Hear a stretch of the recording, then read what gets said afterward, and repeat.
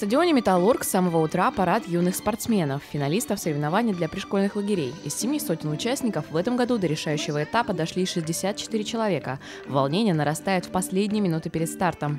Мы долго готовились к этому, занимались. Сложно было. Волнение есть, конечно. Вот сейчас только что размялись.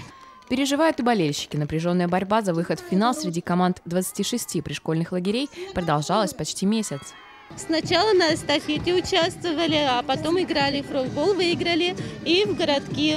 Немножко проиграли, но все равно вышли в финал, очень рады. У нас 60 человек, и в команде 20 человек. Ну вот это самые лучшие отобраны.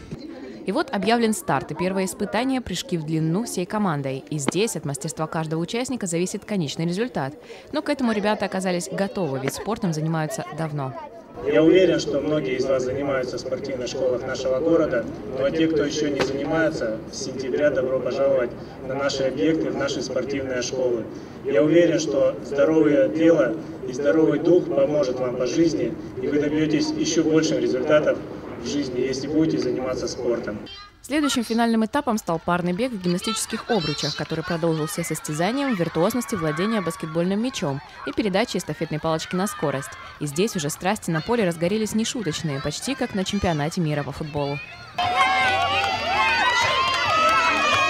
Фестиваль спорта для пришкольных лагерей в Череповце проходит уже 3-й год подряд, и с каждым разом желающих показать свою ловкость, скорость и командный дух становится все больше. Интерес к различным видам занятий у ребят растет, рассказывают организаторы.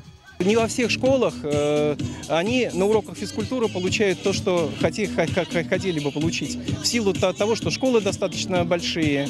А здесь они, может быть, первые какие-то уроки получают физического воспитания.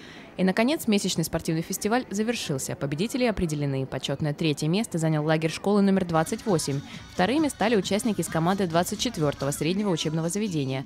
А лучшими на этот раз объявлены спортсмены 16-й школы. Анастасия Ходкова, Анатолий Хорин, Егор Плюснин. Новости.